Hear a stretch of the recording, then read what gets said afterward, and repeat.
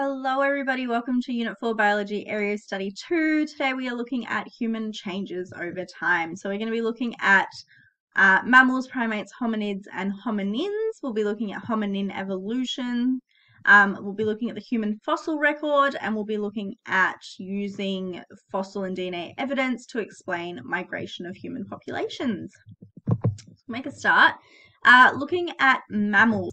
They have mammary glands and feed their young milk. So these are the overarching, if we're looking at primates, hominids, hominins, all of these come under the big category of mammal, and then all primates are mammals, all hominids are primates, and all hominins are hominids. So we go downwards like this, okay?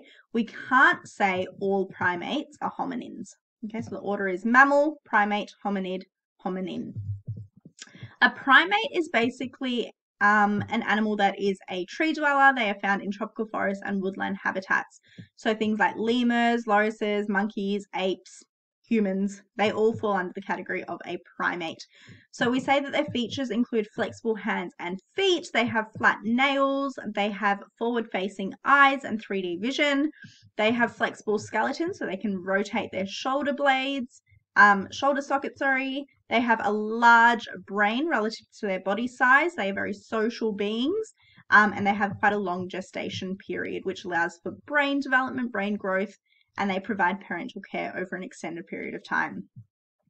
A hominid is basically all modern and great apes and humans and a number of their extinct ancestors. But the thing about hominids that makes them different from primates is they lack a tail. Okay, so humans are considered hominids, along with gibbons, chimps, gorillas, and orangutans. However, a monkey would not be considered a hominid because it has a tail. Okay. In terms of features, they're larger and more complex brains. They have broad palates and nasal regions. They have long upper limbs. They have an axial skeleton, which means they have reduced lumbar spine and an expanded sacrum and no tail. And they have shoulder joints, which allows for that rotation. And then hominins, so we're kind of getting narrower again, are basically species regarded as human. Okay, so they can be directly ancestral to humans or very closely related to humans. We are what we call bipedal, which means they walk on 2 feet. So a modern classification of humans is what we call the homini or the hominin. Okay, and they're separated from all other great apes. So they are what we call Homo, the genus Homo. And we can also talk about Homo being related to or a descendant of Australopithecus. Okay, and we'll look at what that is shortly.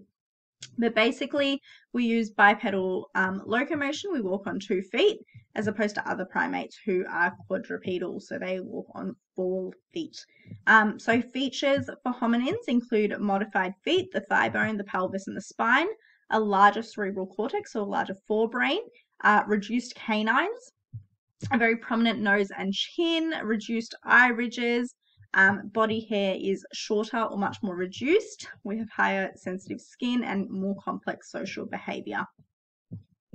Looking at specifically hominin evolution, so looking at the major sort of trends and changes that have occurred from the genus of Australopithecus to the genus Homo, the big changes that we're going to look at are brain size and limb structure, but there are also quite a few other structural changes that have occurred over time. And these diagrams sort of show A being looking at Australopithecus, C looking at Homo and the changes that have occurred. So looking at brain size, we've got cranial capacity, and that increases dramatically throughout successive hominin species. We've got the brow ridge, which over time decreases in size, okay? And this is possibly due to that increased size of the cranium. The face shape becomes more flatter over time, and this is due to the jaw size decreasing and becoming less protruding. And this has been linked to the reduction in the teeth size as well, probably because of the changes in dietary requirements as well. The chin, Homo sapiens are the only hominin species to have evolved a chin as well. Teeth has changed, so the change from a U shape to a shorter V shape or a parabolic arch. The foramen magnum, where the spinal cord joins in the brain, in the skull has gradually become more central throughout hominin evolution as a consequence of us becoming standing upright as well. So the location of that foramen magnum, as you can see, becomes more central. The spine curve changes from that C-shaped spine to an S-shaped spine. The rib cage of hominins changes over time from funnel shaped to being more barrel shaped. The arm to leg ratio decreases in hominin species over time as legs become more useful, as we walk on 2 legs instead of 4. The pelvis, so as time progresses, the hominin shape of the pelvis becomes shorter and more what we call bowl shaped. And that is to do with our walking and standing upright. Our big toe, to do with our walking, becomes more protruded. The foot arch over time as well increases, making bipedal motion a lot more efficient. And our heel size as well increases throughout time, so making bipedal locomotion more energy efficient and less impactful on the foot. So that gives you an idea of those changes that have occurred, especially structurally.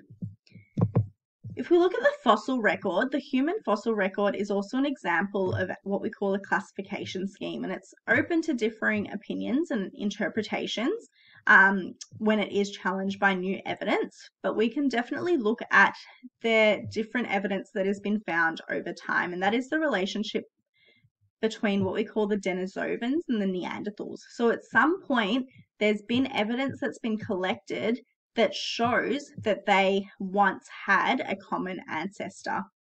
There is also evidence that shows that there may have been interbreeding as well occurring. So the human fossil record is like a puzzle. It's slowly being filled. We don't know everything.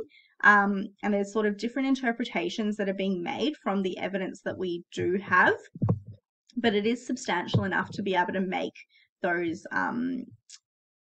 suggestions as well based on that evidence. So there is also evidence to support human and Neanderthal interbreeding as well. And that is because of nuclear DNA studies that have been shown with the human genome to show that it is identical to DNA that's found in Neanderthals. So there were some similarities. So the inference that can be made was that Neanderthals may have interbred with humans as they left Africa around 65,000 years ago and then didn't breed with African humans. 100,000-year-old DNA from Neanderthal fossils was found in Siberia as well. And so the interpretation made was that a population of those Neanderthals may have interbred with an early form of humans around 100,000 years ago. So this could suggest a second interbreeding event with humans as well. So from the evidence that has been collected, we can make these inferences. In terms of using our fossil record and DNA evidence, we can draw those conclusions. You may be familiar with looking at the evolution from going Australopithecus to Homo sapien, our modern humans, where you may have heard of versions like Homo habilis, Homo erectus as well. So researchers are able to really examine a lot of the fossil evidence and analyze the DNA to help understand some migration patterns as well. And so this prevailing understanding is that Homo sapiens evolved in Africa around 200,000 years ago before they migrated to different parts of what we call Eurasia, where they replaced existing populations of other Homo species. So a model of this geographical spread of Homo sapiens suggests that separate human populations evolved independently from earlier hominins that had spread through Eurasia and experienced gene flow. This model is what we call the multi-regional hypothesis.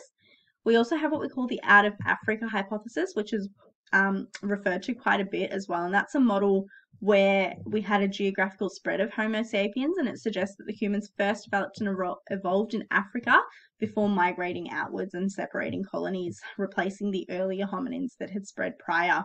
And this is something that you may hear of quite frequently. We've got 2 diagrams here that would summarize the sort of spread of humans and how that evolved as well. So you can see the difference between the multi-regional hypothesis, where the emigration out of Africa was maybe 1 to 2 million years ago, and then in comparison, the out of Africa theory, what is suggested there If we were to link it back though to the study design dot point, we need to know including the migration of Aboriginal and Torres Strait Islander populations, which is a little bit of an addition compared to the previous study design.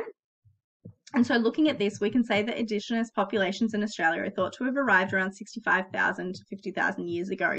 And it can be traced back to the first Homo species, Homo sapien species population to have left Africa. So this makes Aboriginal Australians one of the longest surviving populations of modern humans to have lived in a given location, and is one of the reasons why their connection to country and place is so strong and so important, and why we do acknowledge the traditional owners of the land, and we give that as well.